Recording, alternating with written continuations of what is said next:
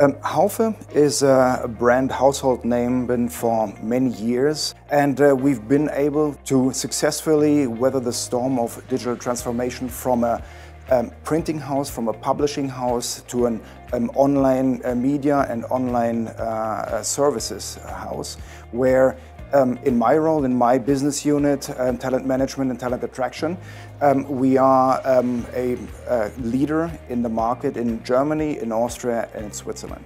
Haufe is an interesting company. It managed to transform itself into a digitalized business.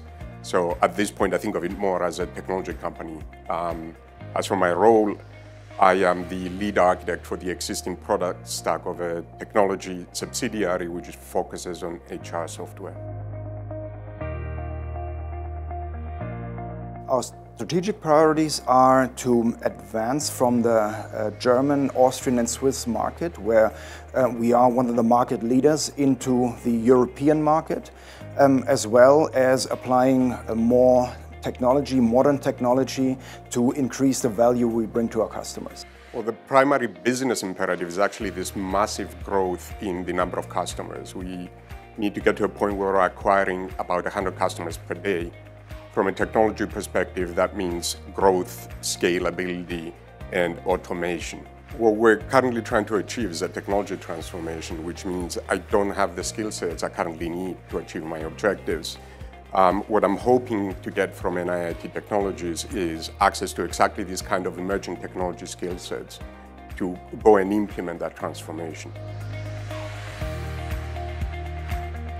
NIIT Technologies and Haufe are working together on new technologies for customer service, as well as bringing those emerging technologies like microservices, Dockerization into our current product, as well as enhancing it with machine learning and artificial intelligence. When we came together with NIIT Technologies, the one thing we learned relatively quickly was that we share the same values about the employees and the people as the most important asset in the company. What we then, in the first months of the engagement, learned that NIIT Technologies gets us as Europeans, so it's very seamless to work with them.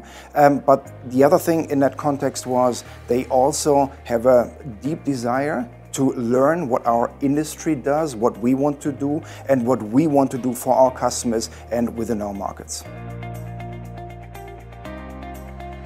The advantages of bringing NIIT Technology into our product management and product development was that we gotten them to work on things that we never thought would be possible, to do Dockerization of our whole suite and to build microservices next to and integrate them into our suite. We were amazed by the energy, the passion, the drive, but also the skills and the knowledge of the people here.